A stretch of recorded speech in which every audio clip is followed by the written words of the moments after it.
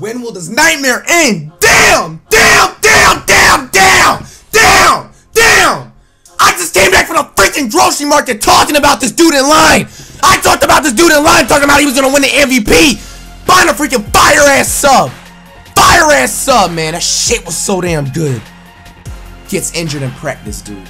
Jimmy Butler was the one who ever admit, get this man off the team! Get this man off the team!